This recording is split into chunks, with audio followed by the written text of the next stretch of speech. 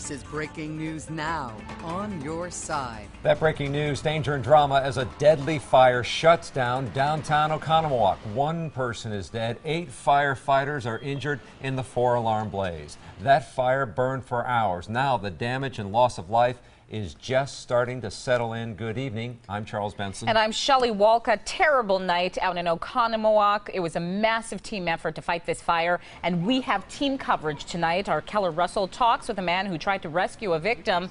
But we begin with Todd Hicks, who arrived just minutes after the fire started.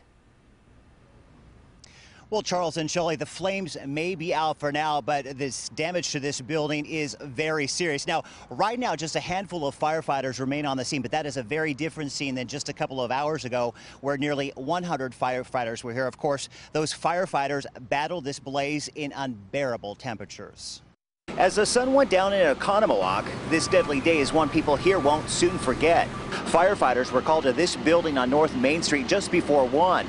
Mark Lewis and his wife grabbed their phone after spotting smoke billowing. So I called 911 right away, and I sent my wife to go knock on doors.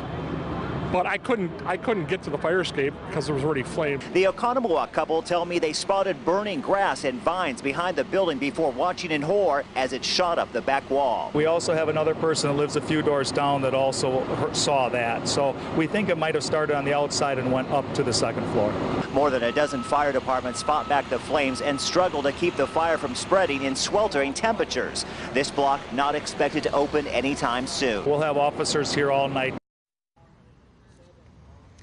And Wisconsin Avenue, just to the right of me right here, reopened just a short time ago. But the street behind me right here, where this fire took place, Main Street, will remain closed. Firefighters are worried about possible flare-ups overnight, so they're going to station people here throughout the evening. That may reopen tomorrow. At this point, we're really not sure. Of course, 8 firefighters were injured. 7 of them have been treated and released. On your side, live in Oconomowoc, Todd Hicks, today's TMJ4. Todd, I'm trying to understand how this fire started outside, worked its way up on this brick building, and somehow then entered into the second floor.